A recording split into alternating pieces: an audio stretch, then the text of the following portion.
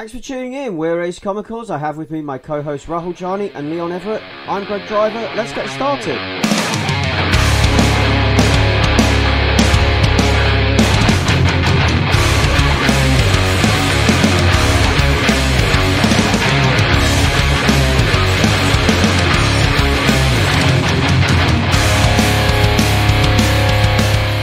Hi guys, welcome to Ace Comicals episode 006. In the wake of Logan, the recent Marvel blockbuster, we have decided to read and discuss Old Man Logan, the story of our favourite anti-hero turned pacifist in a ruined Earth ruled by villains.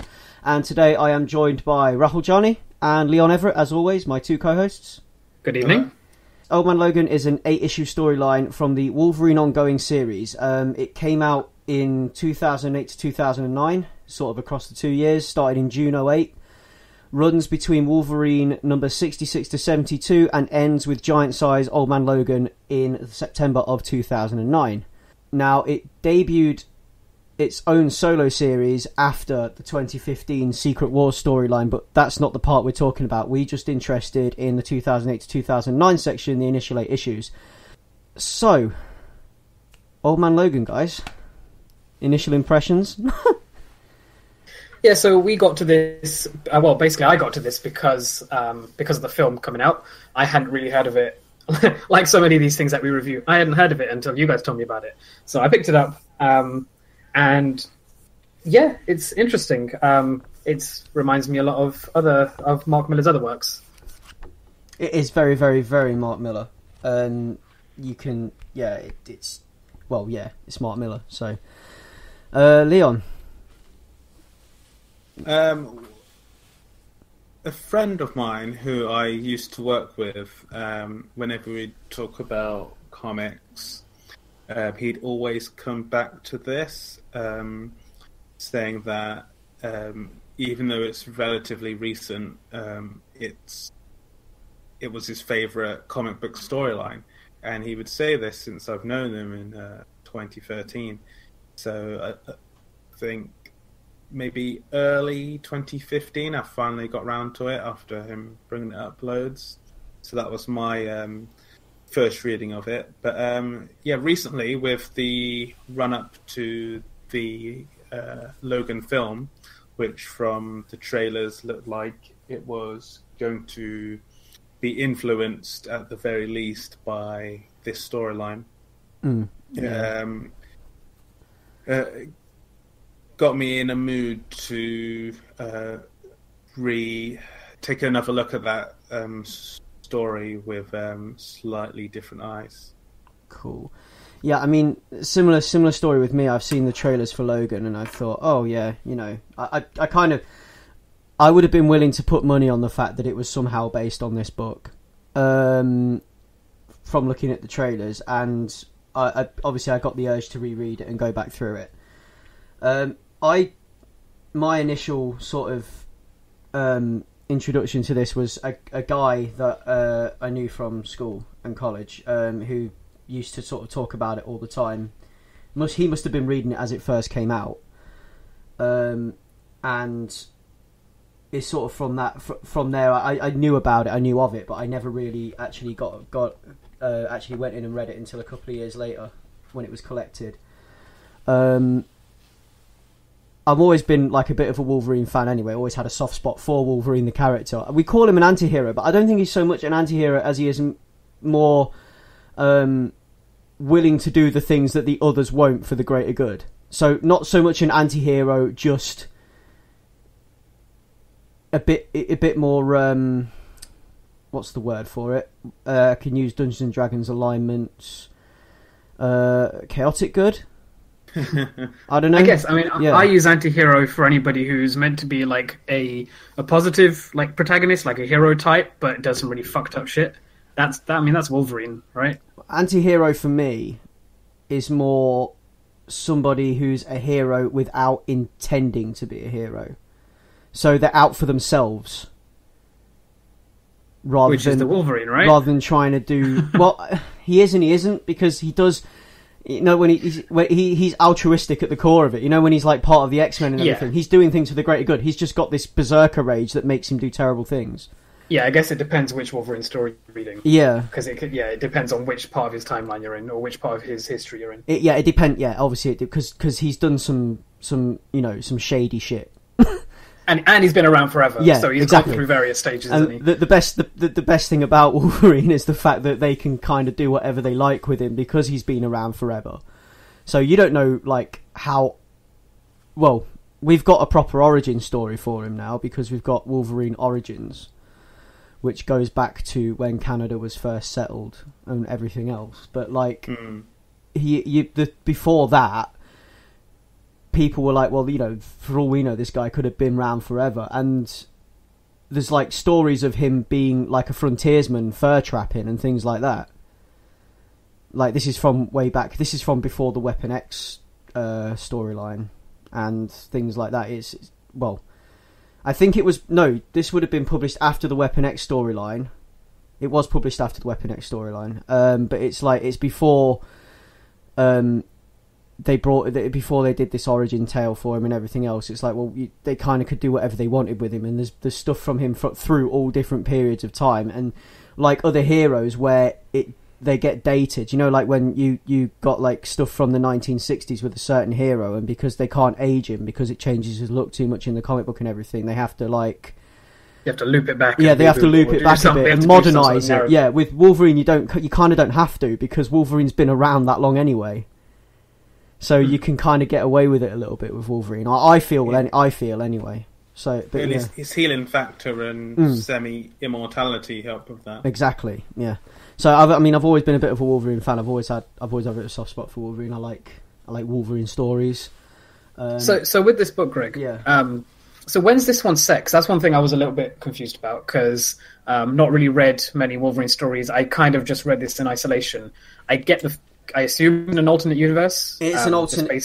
It's an alternate universe. Yeah, it's alternate universe designated as Earth-807128, and it's essentially an isolated what if. It's not a. It was published as part of the main Wolverine, the main Wolverine comic line, as we've discussed. It's published as the main Wolverine series, but it wasn't actually. It's just like a far in the future type thing, like a what if the supervillains won kind. What if they got organised, took over, and beat all the heroes into submission / killed them all, and this is what we're left with. We've got a man who has been broken by this experience. So Wolverine is no longer Wolverine, prefers to be known as Logan, and has taken up farming and pacifism. Farming and pacifism. Yeah, pretty much. Yeah, he's decided that whatever happened to him was so terrible, it made him sort of. He just had no taste for violence anymore, and it's just not the Wolverine at all at the start of this book. Yeah, because it sort of introduces him immediately as this broken man. We get like a flashback of him in his darkest moments, and then it flashes forward into his life, like establishing what his life is like now in this kind of broken future. Yeah. And it's just like a stark contrast. It's not the Wolverine you expect. No. And he mentions that he hasn't popped his claws in, what was it, 30 years, 50 years? Like 50 years, yeah. Yeah, a very long time. So we're not told, like, right off the bat what it was that caused him to take this vow of pacifism. And that's pretty intriguing right off the bat. So the gist of the story is that he is now a farmer with a wife and kids, living a peaceful life, working the land and whatever else, struggling to make ends meet, basically. He's not making a lot of money. He's not making enough to pay rent. The particular part of America that he lives in after the supervillains took over is controlled by Bruce Banner and his clan of green inbreds, for want of a better way of explaining it. Now, he owes rent money to the Banners, and they're coming around to intimidate him and stuff. And he won't fight back because he's taken a vow of pacifism, so he just gets smushed. And then an old friend turns up, and this old friend offers him an opportunity to make some money by going on a road trip across the US with a precious cargo and to make a delivery basically as like a courier. And that's where the story really begins. So that's where it all kicks off, because it's all to do with this road trip across the US, and it's kind of like what the landscape looks like now the supervillains have taken over, and who owns what part, and basically the trials they have to go through to get from A to B is the main bulk of the story. Yeah, and it's a good excuse for the plot to explain, like, to give some world building as to what happened to this world in the last 50 years since we last saw him as a broken man. Because it's only a limited series, it's a good way to get that all in. And I think it's a nice way of explaining it, because sometimes you get these stories, this type of story, where they'll do like a 4-page thing at the start of the book where they say, so this happened back in whenever, 20XX, and then after that happened, these guys took over, and then they'll have a map divided up and it will show you who owns what bit. But in this, it's quite organic in the way they introduce it as part of the tale. Yeah. Rather than having like a 4-page like bit of like prologue type thing. So yeah, that's pretty much the main summary of the book. It is just this like the devil's road trip kind of thing, and it's kind of Mad Maxy in the way that it does it, because it's it's deserts, it's biker gangs, barren landscapes. It's like a used future kind of thing. Little post-apocalyptic shanty towns, that kind of thing. So, well, it's post-apocalyptic, but it's not like post-apocalyptic in a way where the land has been made barren. It's more just that the state of things are really messed up because all the villains have taken over. It's not like there was a nuclear explosion and it's ruined the earth. No, it's kind of what happens if you give a load of warlords control of a country. So, if you imagine what happens now in the modern day, when you see these like places that are under warlord control, and it's all pretty feudal, it's all pretty fear-based rule. People don't get what they need all the time, and the land's not barren because there's been a nuke set off or anything like that. The land is barren because it's just from neglect. Yeah, from neglect and from the way the country's being run, basically.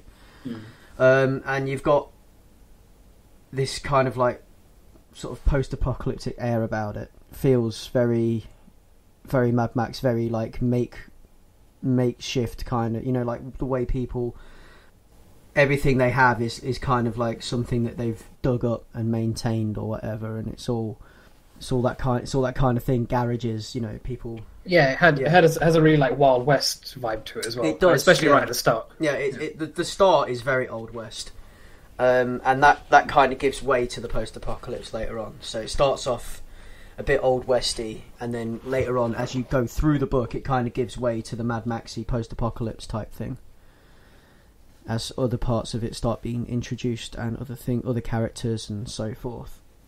So it's a dark future, I guess, is the picture we're trying to paint. It's like, this is the worst thing that could happen, is what they were going for, I think.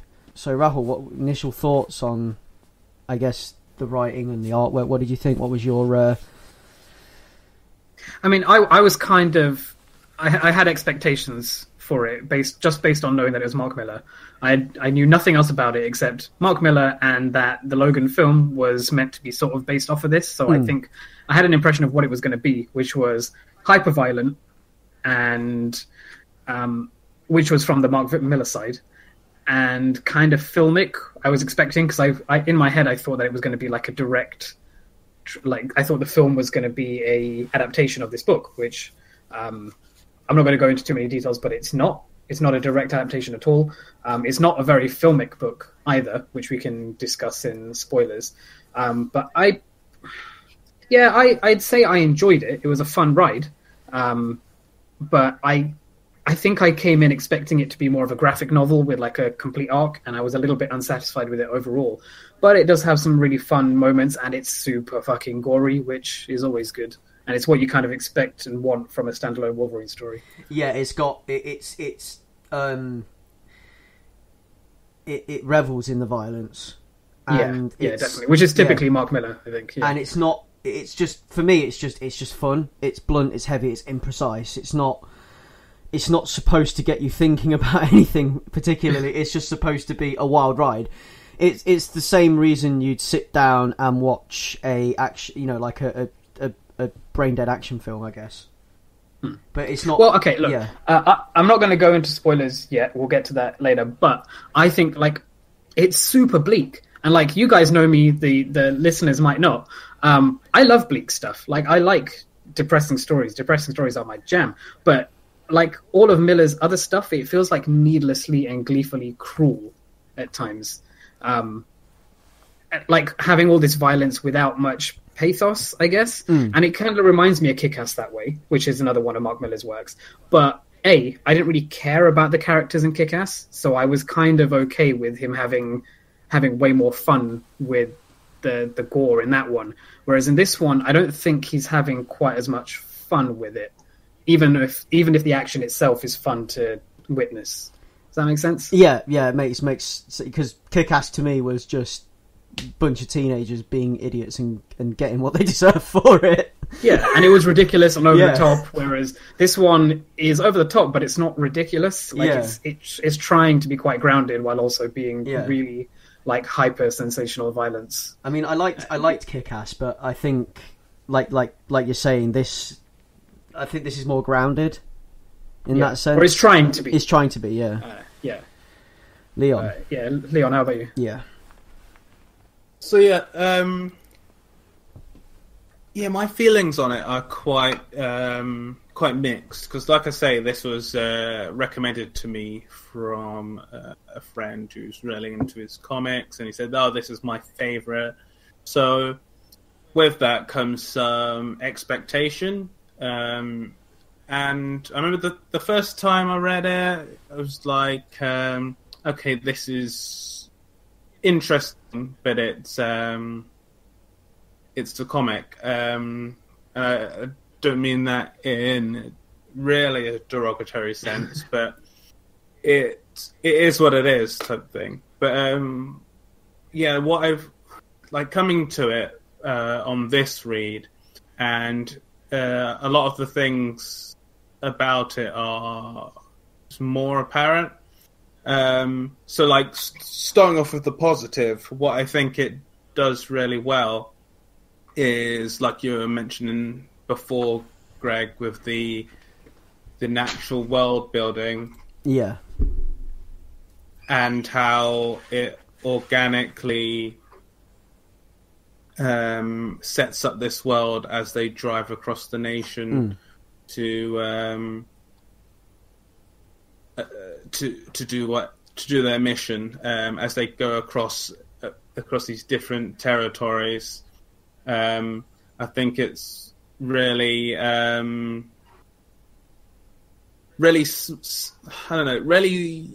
visually interesting how one bit will be like a desert with creatures there, another will look like the bastard child of Vegas and Detroit, and New York from Escape from New York,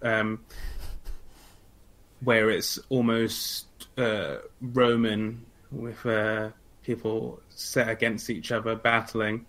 But yeah, the way it does that, I felt was good for bringing you into the world without massive exposition dumps. And then that paired with Steve McNiven's art, which I quite like. I love how fine his lines are, and how open the eyes are. And when I say that, I mean you can read so much in each person's face, whether it be, for the most part in this, it's either some sort of evil smirk, or it's just blind rage, or it's bloody terror. So I think the way that's done is really cool, and all the characters do have their sort of individual look, which I quite like, and half and half. I like how it pulls stuff around because, I mean, the best thing about this, in my opinion, is the setup. How it is this sort of nightmare what if tale if the bad guys won, and I think one of its strengths in it being brief and going across this story in only a couple of issues is also one of its major weaknesses, because it feels like it's a comic that should be, or was intended to be, like 60 issues, but we get 8 issues, and the downside of that is it feels a lot of things and like character motivations and like a lot of it feels rushed almost, and they like it's this thing where they go to a different part of America, different zone, and we get to see a different city and a different environment when they go there, but so much time is spent on things which don't really seem or don't really appear to be that important on the actual plot, and the plot itself is so thin, but then the characterizations are quite one-dimensional, and there's no real arc at all in the story. There's no real twists. There's no real there's no real sort of thing to sort of keep you hooked to the storyline. It's more sort of seeing these people in this world, and particularly seeing Wolverine in this world. But with my negatives with the plotting and how certain things appear and certain Deus Ex Machinas, I wish the sort of gritty and savage nature of it had more meaning, and I don't mean that in a pretentious way, just in the case of like there doesn't really feel any stakes. I mean, even though like sort of lives hang in the balance with this, it doesn't really feel like I don't have any connection or any sort of ticking time bomb, despite there is like a time limit on this. It all feels just sort of meandery, and I guess it is like a road trip. But the meanders, usually in a road trip movie, the meanders or road trip story, the meanders are interesting and they reveal more about the characters. But the meanders in this feel very superficial. Even one which is one of the earlier ones, which you'd think would have more impact or staying power, doesn't really connect. I mean, like, it just feels like there is a 60-issue full story in here, and I've read the highlight cut down version, and that a lot of the finer details and character building are elided, and like obviously at this point I don't want to go into any proper details, but like not even that way far through the story we get a bit more information that's been held back from us, and it doesn't really hit with the punch that it should, in my opinion. But I mean, those are the negative things, and I'll have more to say in spoilers. Overall, I would say it's worth a read, but it's just a little disappointing because it feels it's hard to explain without going into full detail. But like one of my issues is the Batman comic Hush, is that in that comic it feels like Kevin Smith was like, oh, I'm in the Batman world, so I've got to try and introduce as many people as possible, and it didn't feel organic. And I feel like with all the references to and all the people who pop up, it doesn't feel organic at all. It just feels like, okay, let's spend 8 issues in this post-apocalyptic a world with no heroes, and that's kind of cool, but it doesn't land with any punch. And like looking back in context, which is hard to do, but like looking back in context, this is a comic which came out before all the movies started to come out, like the MCU movies, and it came out the same year as the Dark Knight, Christopher Nolan's Dark Knight, and it feels like a product of its time, and I mean that in the way that it felt like Miller was doing what Miller does, and that was telling a nihilistic, bleak story and using cool characters to have fun in a world, but it doesn't really feel like it means anything. So yeah, I think you hit the nail on the head with that. Miller doing what Miller does is exactly like it. I almost wrote that word for word later on, which was something I was going to cover in spoilers. The nihilism, yeah.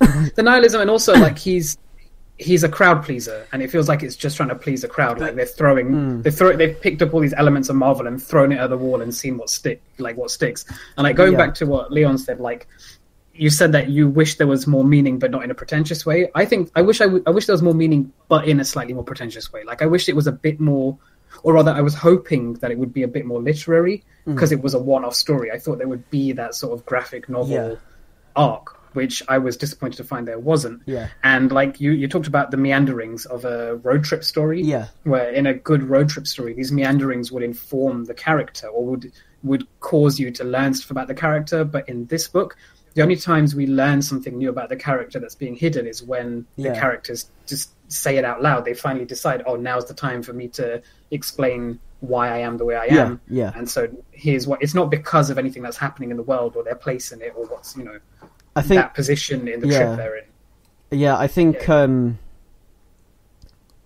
think you hit the nail on the head with the nihilism, whatever. But I kind of like that it's so simple. It's so simple and so dumb that I can switch off while reading it, and I quite I quite like that it's Greg, like that. Yeah, like tell us how you feel. How did you feel about it? I really enjoyed the book. I like it as a Wolverine story. I like it as a short, small mirror glimpse that leaves things to the imagination.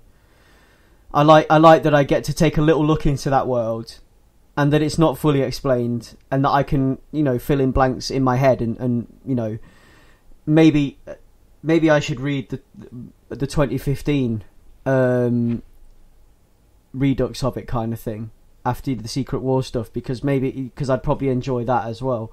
But I quite, I like this little small glimpse into this world where everything's gone wrong. For me, I like these what if tales. So I like that it might feel a little bit unresolved, I guess. Like you were saying, that it feels that it could have been more, but it wasn't. But I like that I like these little self-contained stories. Yeah, I like it that way, and I like that it's, I in this one I think because it's Wolverine, so the nihilism and it fits well with who Wolverine is, because he's not a person that cares lightly, and he's not a character that he'll do what he believes he should do for the greater good, and he carries weight with him. If you read other Wolverine stories, he carries the weight of his past on his back the whole time. Like everything that happens in every other Wolverine story always builds up to the point you're at. So wherever you're reading Wolverine, it always takes into account everything else. Usually, there's anomalies, but yeah, I think that's fair enough. And like Leon said before, like it's a product of its time, because it came out before the films came out, where we've come to expect these characters to have like an arc that closes an entire film, whereas this is a comic book, and comic books they serve their master in that you finish an issue and it's meant to hook you into the next one. And it definitely feels that way.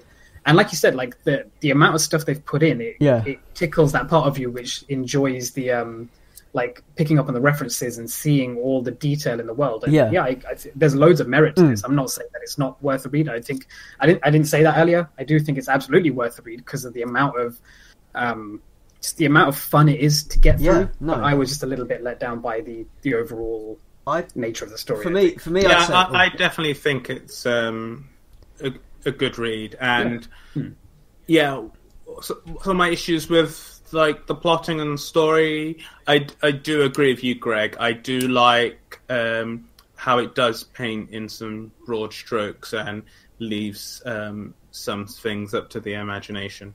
Yeah, I like that it's so I'd recommend it as a good read, and it's the kind of thing that I'd recommend to people that aren't usually reading comics, that are probably thinking of going to see Logan. I'd be like, well, read this first, because it kind of sets you up in the kind of mindset of the movie a little bit. I'm not sure I agree with that. But shall we go into spoilers so we don't keep talking? Can I just do one thing first? Can I correct Leon? Because Hush was Jeff Loeb, not Kevin Smith. Was it Loeb? Yes. Loeb was Hush. Smith was Cacophony. Okay. Yeah. Yeah. But yeah, Hush was Jeff Loeb should know better. He should. He should, but I'm not going to bag on Hush. We'll save Hush for another podcast. I like Hush, so I like everything though. I'm really easily pleased. But yeah, as is evident from the last couple of things we've talked about, I'm very easily pleased. But yeah, if you want to move into spoilers, that's not a bad thing for a comic book fan. Should we move into spoilers? I think so. Yeah. Let's do it. Yeah. So we're gonna move into a spoilery conversation now for the Old Man Logan comic. So we're gonna start dipping into the actual sections of story and things like that. So if you're planning on reading it, you might want to stop listening now. Okay. Right. So. Yeah. So wait, first things first. Because this is something that's been on my mind the entire time, and I've been dying to ask you guys. When the fuck did Bruce Banner become a bad guy? Like, what's up with that? Or is that canon from anything that's moved on forward, or is it just they decided to pick one random hero and make him a villain along with the rest of the villains? I was wondering this as well. I'm not 100% sure. There's a throwaway line in there about the radiation messing. Yeah, that's what I was thinking. But he says that himself. Like he's talking about himself there. So he's like, there's a part of him that's made a choice to just turn into a I don't know, whatever the word is for some guy who goes nuts and then starts mating with his own family to make offspring. Yes, like this guy is like a professor genius guy. Like, why is he a hillbilly suddenly? I did find that kind of odd. I think it might be, like you said, to do with the throwaway line about the radiation deteriorating his brain slightly or something. I don't know. But he's got enough self-awareness to know that's what's going on with him. It might have sent him a little screwball in his, as time went on. Maybe it deteriorated his brain to the point that he sort of developed a psychosis or something. I don't know.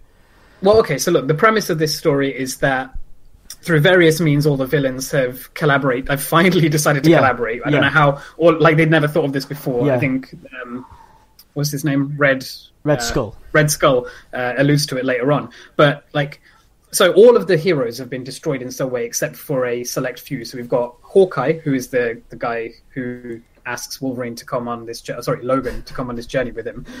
We've got Logan left over, and we've got Banner.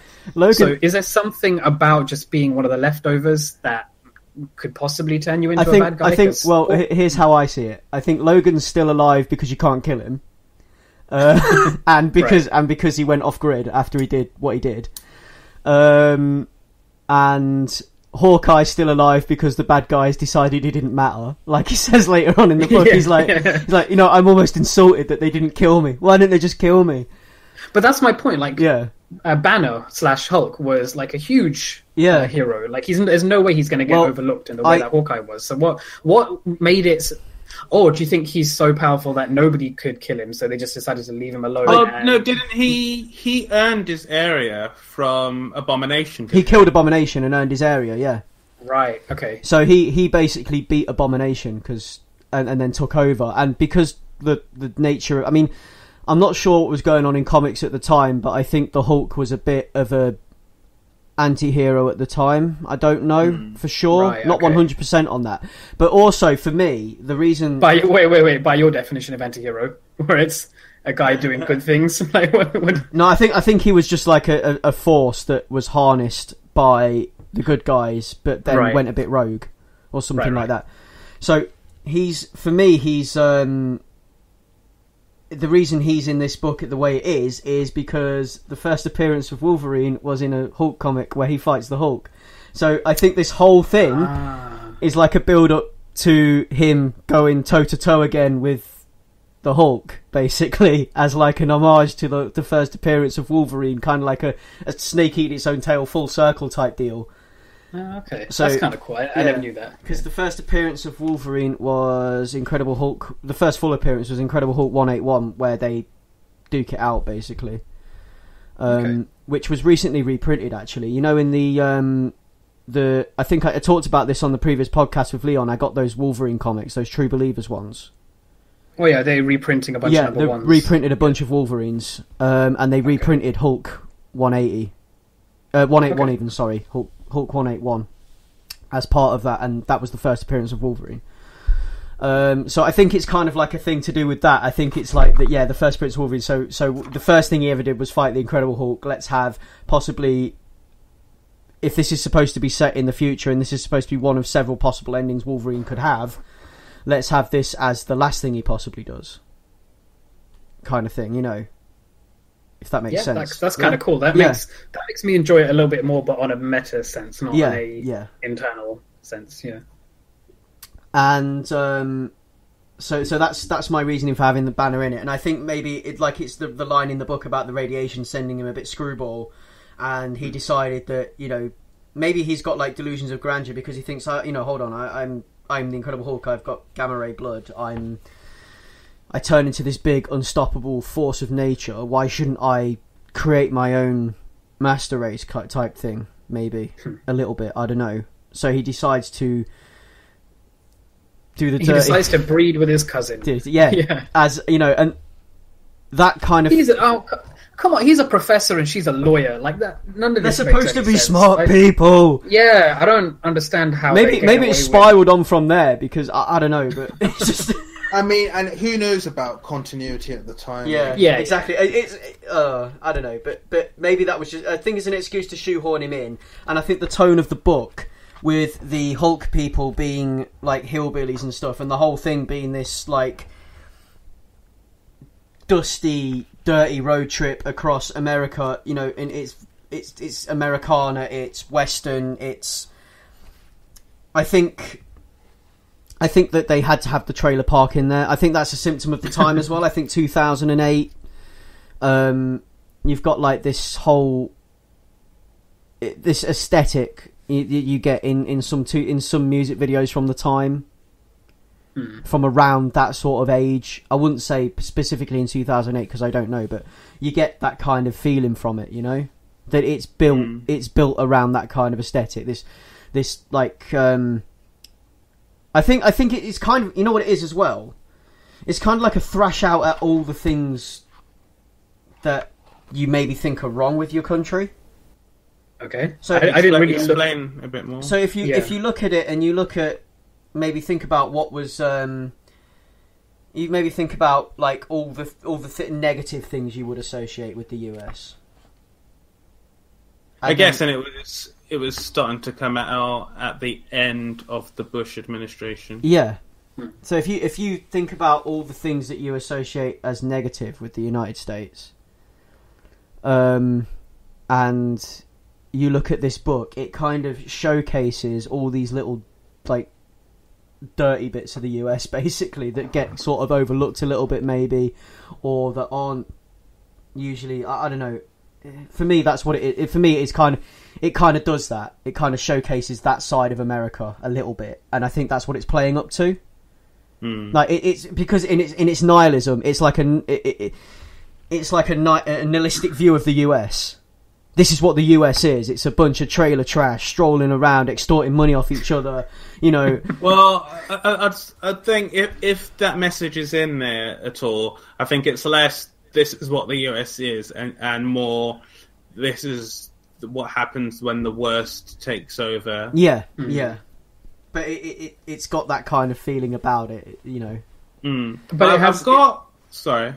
No, I was just going to say it's very Mark Miller in my head that way. Like it's kind of a juvenile nihilism. It's like, look how shit everything is. Yeah. Like, yeah. It's very. Last thing, I've got 2 big things and then a bunch of other small things that I did want to bring up. Yeah. But one of the big things is the Logan reveal when we find out what he did. Why hasn't he popped his claws in 50 years? And it's like, I'm in 2 minds about this, because I think the concept of it is cool in one bit, where it's the case where the Berserker just let loose, killing his mates, thinking that they're bad guys. Like, the idea of it is cool, but I don't think the execution or logic of it is there, because, like, it's kind of dull for it to be just Mysterio saying, yeah, it was just me, I tricked you into killing your friends, when it's like, I know you can control, like, all the senses and stuff, but then there's a big stretch to be like, oh, your mates are going to hold back. It's like, someone could have froze him. Someone could have put him to sleep. Like, it goes a bit far that it's like Wolverine just jumped around the school, just murdering these guys super easily. You can only see the fever dream. You don't know what's actually happening. They might have been freezing him and putting him to sleep, because he got those injuries from somewhere, didn't he? Yeah. I think we read that completely differently, because that's one of the few things I really did like about this, is that it was just Mysterio. Yeah. Like, it's this subpar Spidey villain comes up and, like, destroys the X-Men. I think that's awesome. I was going to say that because I love stuff like that. I've read Batman Eternal, the Batman Eternal storyline, and that, like, I don't want to spoil that too. Well, I guess I'm going to spoil it, but that turns out it's basically implied from the start of the book anyway. But it turns out that the bad guy is Clue Master, like the big bad, controlling everything, like getting all these other, like, Batman Rogues Gallery types to work for him, is Clue Master, and Clue Master is like a second-rate Riddler. So he's like an ex-game show host, and he's like a second-rate Riddler, and he wanted revenge on Batman, and this whole thing was his, like, revenge plot. And he does, like, this big speech at the end. He's like, yeah, well, what do you think now, huh? Everyone underestimates Clue Master. Now look at me. Got you on a cruise. I guess it's a cool subversion. But I don't know. It doesn't ring true, does it? Yeah, it doesn't.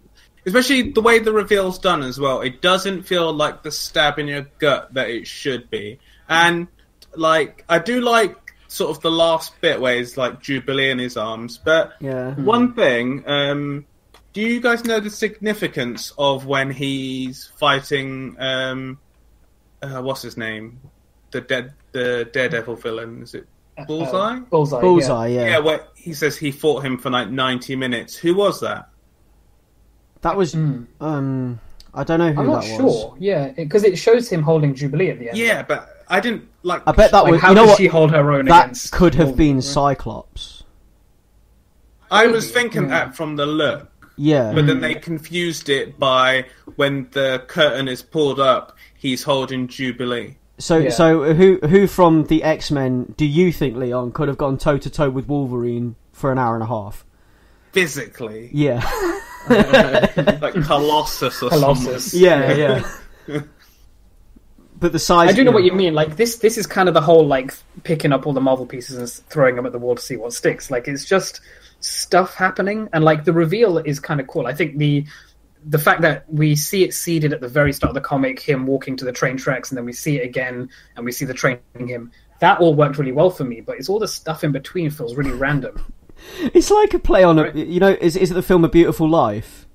Or Wonderful Life, or whatever, where he's, like, going to kill himself with the train at the start, right. And then he gets shown all these things about why he shouldn't do it, or something. Yeah, It's a Wonderful Life. It's a Wonderful Life, yeah. It's kind of like that, but not. It's but like the the anti. opposite. It's an anti It's a Wonderful Life, because he actually throws himself in front of a train. Well, the thing is, like, I really do like the bit after where he just lays his head down in front of the train, and it's like he knew it wouldn't kill him, but he knew it would hurt. Like, yeah, sometimes that's enough. Yeah, that's a great. Yeah, I thought like that was one of the best and more nuanced lines in the whole book, because it captures this sort of pathos and self-loathing in such a real relatable way. Yeah, like I keep coming back to, the book is a blunt object. It's violent and it's imprecise and whatever else. But that is the most Wolverine thing that happens.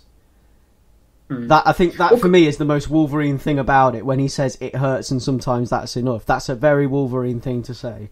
Yeah, it's self-loathing through it. Because he's I do love the. Sorry, was your point? I was going to talk about world building, so unless you want to move on to that, okay. So if you have something to say first, well, yeah, I was just going to mention, like, when you get close-ups of people's faces. I like the way because to do with world building, I like the way they age people in this book.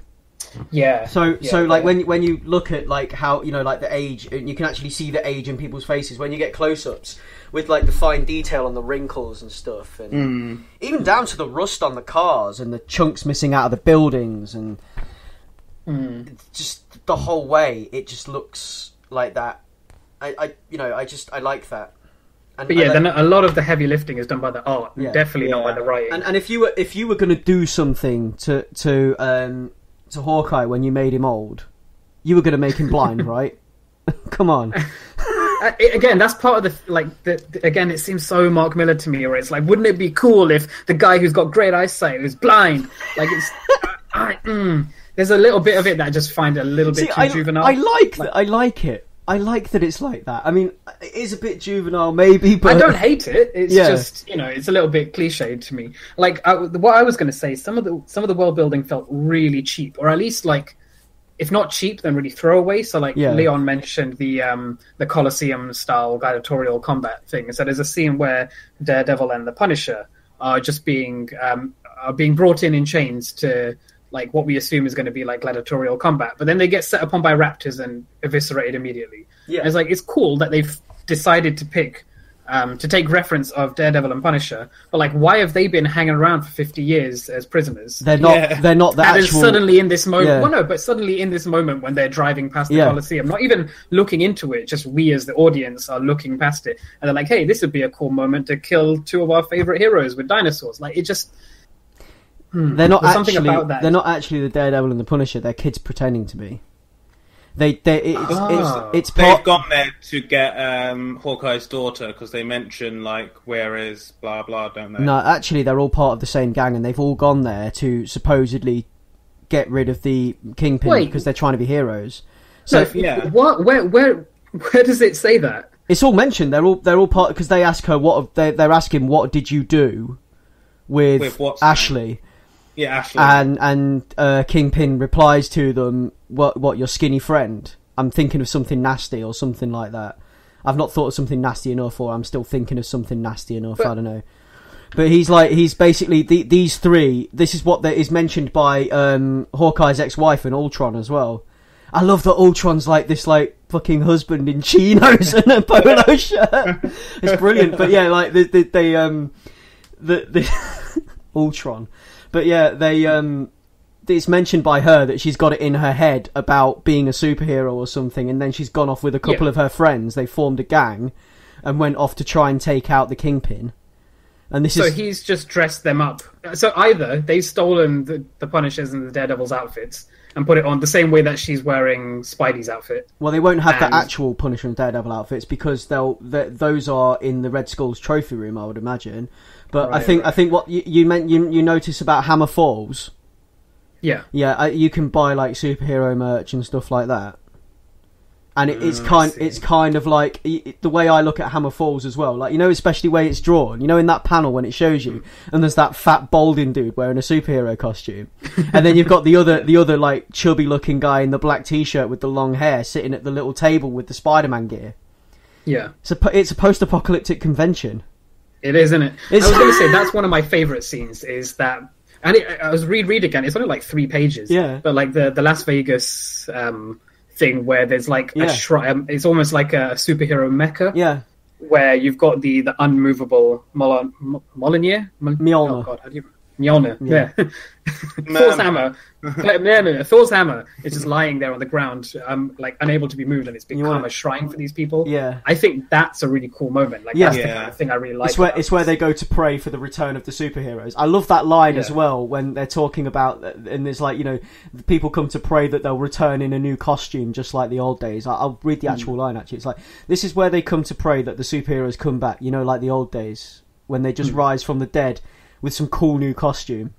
Yeah. And it is basically making just like a stab or a jibe at like retcons and things like that, you know, when they bring people back to life.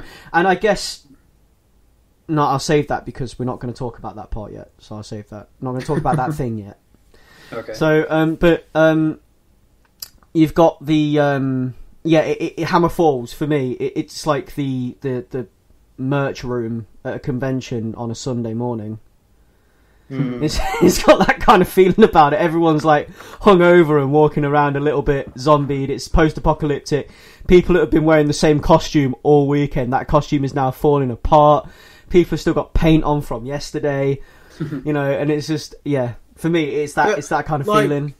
Like, related to this, that this is the meander for me, which could have had a lot of cool story stuff in there. And it just feels like a waste of time, or a way for us to see what XYZ are doing, because really, like, and it just feels like twist and twist and twist. It's like, okay, so let's go and rescue her. Oh, she doesn't need rescuing because she wants to be evil and blah blah. And we just drive out of there and leave them behind. And then like, they're gone. Yeah. What was the point of that? Wouldn't you just drive away if someone wanted to take your head off with a shotgun? But but I mean, what is the point of that? Like, what's the point of the whole? What is the point of putting that in the story? if it's not adding anything, if it's not adding anything to any of the characters besides the characters they're just going to immediately throw away I again, guess what's the point? it's to bust your perception of superheroes. This whole thing kind of feels like a punch to the gut of, like, you know, like the whole thing is like, there's hope there because he's thinking, oh yeah, she's going to be a superhero and whatever. It's more nihilism basically. That she's fallen in line.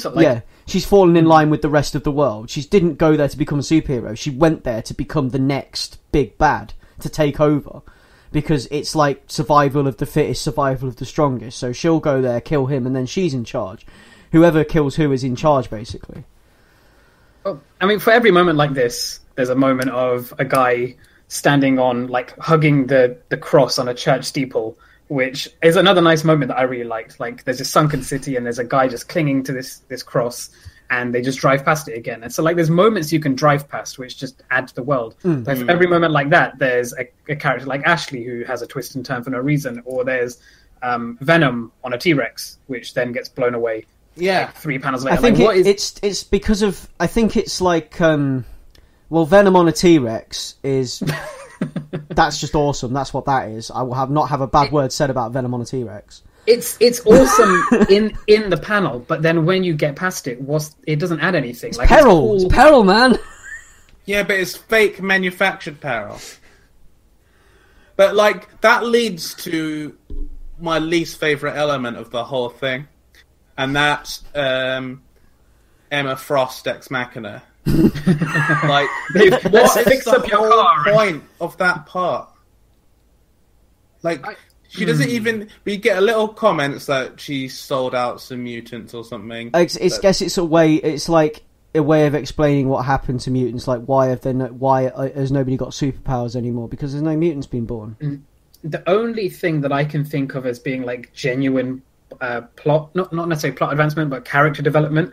through Emma Frost is her asking Logan, have you finally found contentment? And he says, you're the mind reader. And she says, congratulations. Which kind of, like, that's the only thing of, like, actual substance I get from that whole scene, because at least we know then that Logan was actually happy with his family back there that he's left behind to try and protect. Yeah, like, the thing is, I don't even think it... I don't know... Oh, sorry, carry on. I just think you could do that more elegantly. Oh, I'm not defending it. I'm just saying. I think that it's you know, because we talked about, like, getting this snapshot of the world.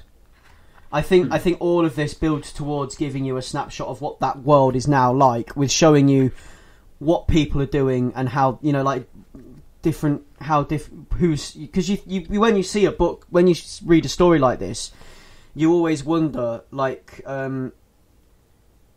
who's still alive and who is still fighting the good fight, and what became of this guy and what became of that guy. And for me, it's just kind of a little bit of that. And it just explains that, and I like that it's in there because of that, because it helps me build a picture of this world. It's like, okay, so Emma Frost came out all right, but she only came out all right because of, you know, XYZ.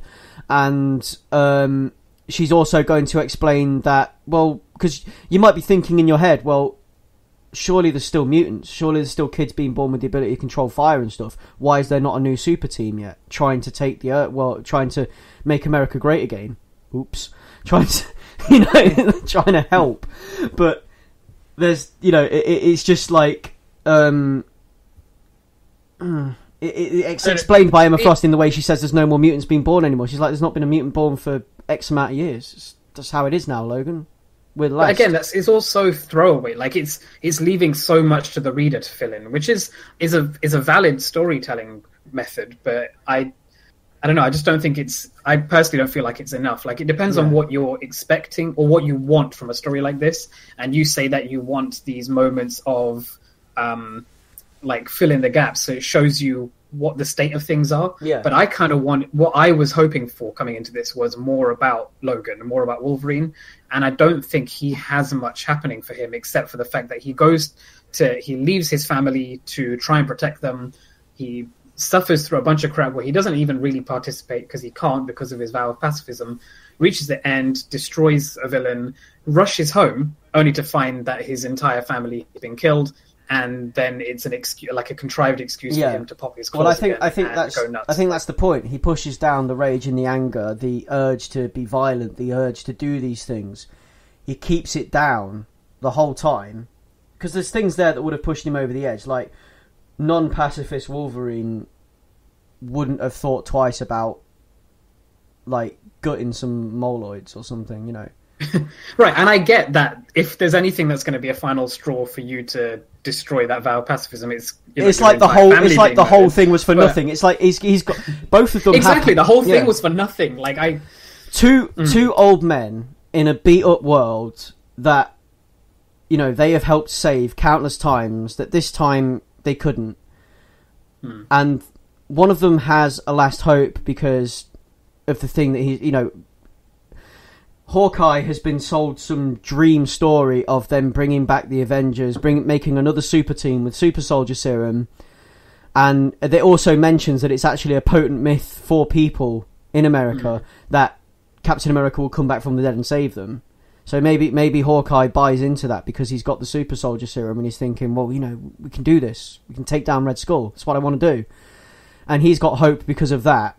And, you know, you could see the hope displayed when he thought that his daughter was being a superhero when she wasn't. And she actually turned on him and was a villain. But that didn't shake him at all. It took until he got to the end of the journey, and then he was killed at the end. And then Wolverine's hope is, I'm doing this for my family. If I get the money, I can pay the banners, everything's going to be alright, I don't care what happens. And he's got this vow of pacifism because he wants to protect his family, because he thinks that, I guess he's put it together that he thinks that if he gets his claws out, he's just going to cause more trouble, and he doesn't want that anymore. He just wants to be an ordinary man. And when he realises it's all for nothing, when he finally, you know, he goes through all that pain, all that trouble, beats the Red Skull without using his claws, which is really awesome, by the way. He cuts his head off with Captain America's shield. I like that. And I can imagine the Red Skull, I can imagine the Red Skull's like listening to Wagner or something while he's like staring at all his trophies. If I imagined it as a film scene or something, he would have Wagner on in the background staring at his trophies, probably humming along to it. And he'd be wearing the Captain America's like mask and everything. He's like, you know, the ancients used to wear the skin of their enemies and whatever, and you know, which I quite like that actually. As a bad guy, it's kind of like a really kind of crazy, sick in the head thing for a bad guy to do, and I quite like that. I quite like that he's that sort of deranged and disheveled and whatever. I like that. But then Wolverine steals the Iron Man armor in a last ditch attempt to get back, and when he gets back, he realizes it's all for nothing. He's tired. he's been through all that trouble, and then the Banners went and did that anyway, and that just pushed him over the edge, and that was the whole point of the story. It was all for nothing, and this is why it's nihilism, like we said. It's just all, it is just textbook nihilism. But I think I would have loved this when I was 18. is the kind of nihilism that I think it is. That's the thing. It feels like, when I said a product of its time, like 2008 isn't that long ago. This feels like it's a 90s comic. Like, it doesn't feel as evolved.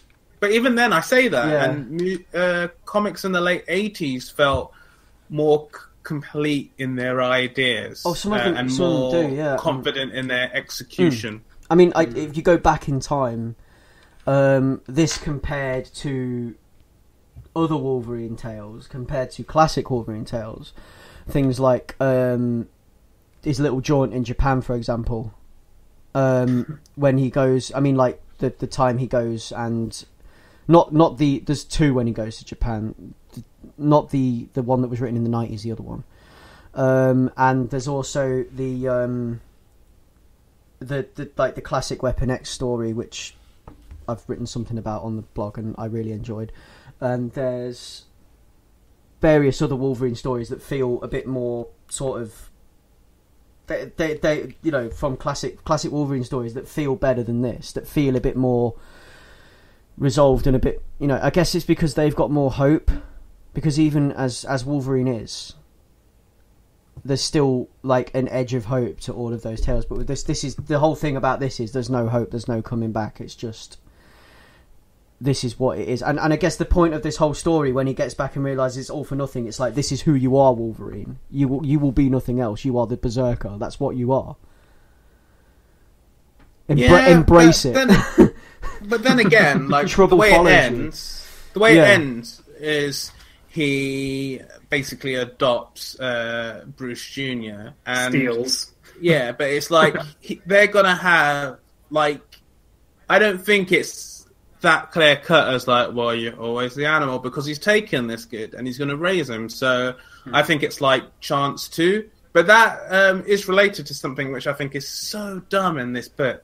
And it's meant to be this cool revelation, but it's like, how does Bruce Banner not like get it in the moment, yet his like second cousin or whatever fully understands that Wolverine has a healing factor? Yeah, so why is he surprised by that?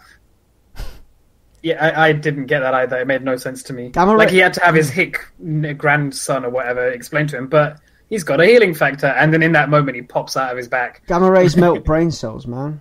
Yeah, sure, fair enough. But yeah, I guess, yeah, I quite like that ending, actually. I like that he fights the Hulk, I like that the Hulk eats him, and I like that he cuts his way out of the Hulk. I like those panels. Hulk has a pretty sick line where he's like, people piss themselves when I'm angry. That's brilliant. Like, this is what I mean. It's dumb, stupid, entertaining, fun. Yeah. And I don't think I'm going to read it again, because I've read it 3 times in preparation for this, and I'm done. It's a blunt object, it's heavy and it's imprecise, and I enjoyed it. And it's the kind of thing that, like when you're a kid and you're watching something you shouldn't be watching, like if you get to see a violent film, the kind of thing you'd love. Yeah, it does feel a little bit like that. Yeah. The kind of thing that gets passed around between, like, when you're a kid and you're lending each other like violent animes and stuff when you're like 10 at school, and like, because some kids like, I recorded this last night off the Sci-Fi Channel, and then brings it on a VHS tape. It's that kind of thing. It's like some kid would be like, look what my uncle bought me. And you sit there pouring over it. Is it okay to briefly discuss the film before we wrap up here? Because let's do it. The only thing that I want to say about this is all of the things that I was hoping for, all of the things I was looking for in this book that didn't deliver, is exactly what the film Logan delivers for me. All of that pathos, all of that like tight storytelling with character development, that's exactly what Logan delivered. Yeah, so if you come out of this book feeling a little bit let down, you will enjoy the film. Yeah, I think. I don't think you'll be let down by this book. I think you'll enjoy it, and I think you'll enjoy the film as well, because the film has like the Claremont air to it, doesn't it, Leon? It's got like the whole like Claremont Wolverine Yeah, it's more Claremont Yeah. than Miller for sure. Yeah. And to echo you guys' statements, what I think that Logan does in comparison to this is that it picks up a lot of ideas and sort of themes, but it adds so much character. There's so much character in the film. I think that it's a better version of the story. Not as fantastical, not as fan servicey, but I think it's a more layered and enriching experience than the book. I'd say that if Claremont wrote Old Man Logan, you'd get the Logan film. I think. Am I? You guys agree with me on that, or? I have to admit, I'm not entirely sure what that means, but I do know that. What do you think? I think, yeah. You agree with me on that, Leon? So repeat the statement. If Claremont wrote Old Man Logan, you'd get the Logan movie. In ways. Yeah, I'd say you get closer to it than you do. Yeah. I know. Maybe. Yeah. It's got more. But like the difference between this and the movie, like you say, this is like early. This is obviously it was written in 2008, but you said it feels like a 90s comic. I think it feels like an early O's comic, like 2000, 2001. But the movie itself has got like an air of sort of 80s, late 80s, early 90s comics about it, which is quite nice, I think. But 80s comics, got an air of 80s Marvel, 80s Wolverine about it. And what I was going to mention, actually, which, I mean, are we doing spoilers? For the film? Yeah. Do we have time for that right now? It's something that I was going to mention before that I stopped myself from mentioning. Okay, what? It's a little thing. I guess it kind of is a tiny little spoiler, but in the film they keep going back and looking at X-Men comics. X-Men comics pop up in the film, and it's just the line in this about superheroes coming back to life, and it doesn't actually happen like that, is to do with it goes back to them looking at the comics and saying this isn't real life in the movie. I guess a little bit. That's what I was going to draw into, but I didn't mention it before because A, we weren't talking about the movie, and B, I didn't know if we were avoiding spoilers or not, but I guess we can wrap up now. We're going to wrap up. Yeah, I have nothing more to add to this. Yeah, Leon, any more to add? No, I've said my piece. Yeah, okay, so overall, I enjoyed it. I'd recommend it. I think if you're going to watch the movie, I'd say read it as well. I mean, obviously, they're not directly linked at all, as we've mentioned. One isn't entirely based on the other and vice versa, but I think if you read this book and then or if you're going to watch the film, read this anyway, because it's not going to help you understand the film or anything like that. It's just I think it's a cool way to get into kind of like the mindset and the world and whatever. And that has been our review of Old Man Logan. You can find us on www.acecomicals.com. You can find us on acecomicals.wordpress.com. You can find us at Facebook /acecomicals. You can find us on Twitter at acecomicals. You can find us on iTunes and Pocket Casts. If you just search for Ace Comicals, we're there. You can also get in contact with us via the Ace Comicals email account, which is acecomicals@gmail.com. If you have any questions you want to ask, if you feel there's some questions, we'll feature them in the other episodes that we do where we have like a general chat about comics. That's where we'll feature the questions. So if you ask us any questions, we'll answer them. You can get in touch with us directly as well. You can get in touch with me directly at Bato on Twitter. Guys, Rahul, where can we get in touch with you? Yeah, on Twitter at Monkey, so that's MOONKEH. And Leon? At Leon Everett on Twitter. Yeah, and if you want to get in touch with any of those two guys as well, you can drop an email to the Ace Comicals account and we can do it that way. Or you can get in touch with them through the Ace Comicals channels if you ask a question specifically directed at one of those two. I'm sure they'll answer it.